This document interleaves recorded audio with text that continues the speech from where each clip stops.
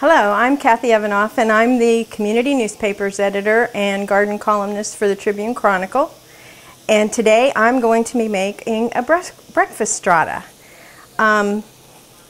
This recipe came from a hometown cookbook from the United Methodist Women of Newton Falls.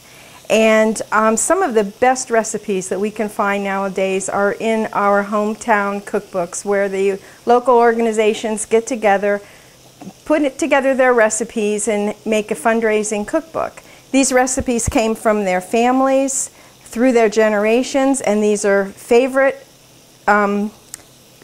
feel-good food that they have made for their families over the years. So this recipe will start by browning 1 pound of breakfast sausage. Now you can also use ham in this recipe, and if you do, you want to dice the ham before you get started, but you don't have to pre-cook it.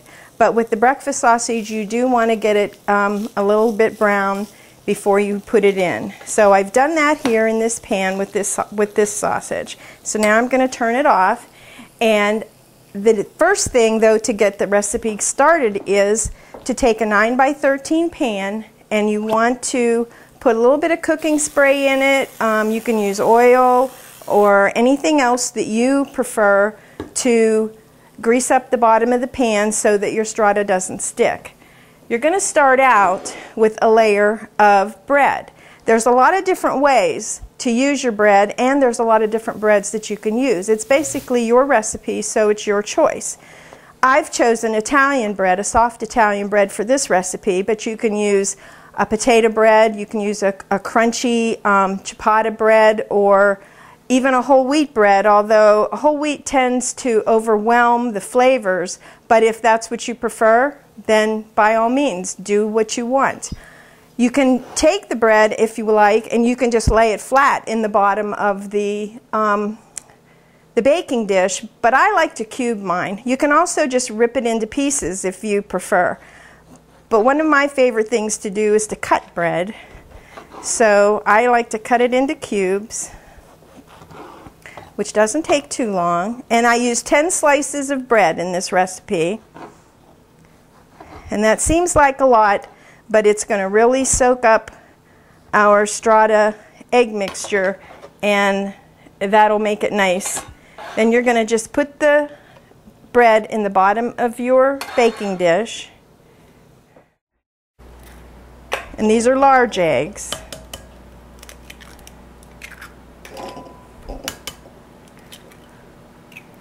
One of the things I like about this recipe is it can be lightened. If you want to make it a little lighter for your diet, you can use an egg substitute for part of your eggs. And you can also use, you can see I have cheese up here. You can use a low-fat cheese or a fat-free cheese, and you can use a skim milk also. Just getting them a little mixed up, and then you just throw everything in. What I have going in are 3 cups of milk,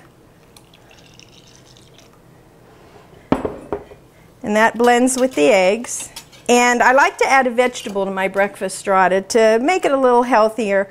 Some recipes have called for chopped broccoli. Some you can add mushrooms, scallions, onions, anything you want. This time I'm going to add green peppers. Now these green peppers are nice and chopped. There's something that we keep in our freezer all the time at home, because my husband likes to have chopped green peppers on hand to make with his scrambled eggs in the morning for breakfast.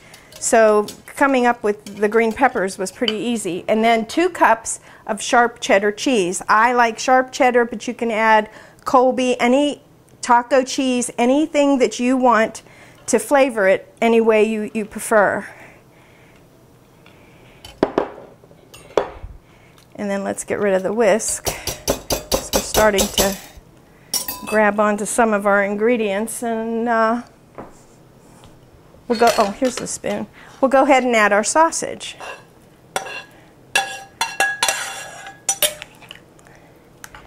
And you have a nice custard here with your vegetables, and it's going to be a savory dish. It's not going to be a sweet dessert like you would think of custard, but it's going to be more savory, and it's going to be a nice breakfast. Now you just add the entire thing to your bread mixture.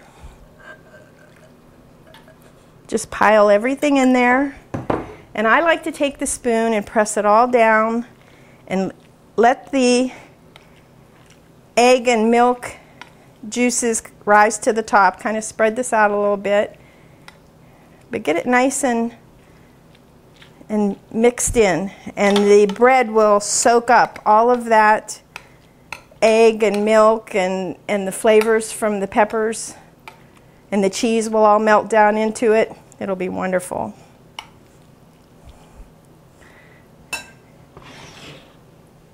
Cover it with aluminum foil. Now the thing you want to remember with this dish is you have to let it chill at least 8 hours and possibly overnight in your refrigerator. It's perfect for making the night before, especially if you're having a big holiday breakfast or you have company and you want to serve them a nice breakfast. It's also nice for a brunch. If you want to make it for a main dish, you can make it in the morning and chill it all day while you're at work, and then come home and bake it in the evening. It has to bake in a 350-degree oven for 90 minutes.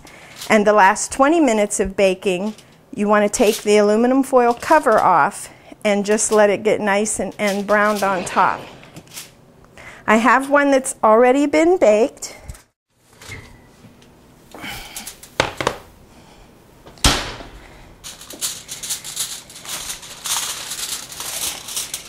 And as you can see, the mixture has set up quite nicely, and you know when it's done when you stick a knife in the center and it comes out clean. Now your knife might be a little bit moist, but don't worry about that as long as the egg mixture is cooked. It will continue to cook a little bit after it comes out of the oven, and it will be nice and set. You can cut into it into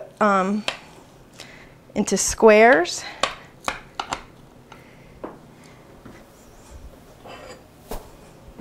Serve it up on a nice plate.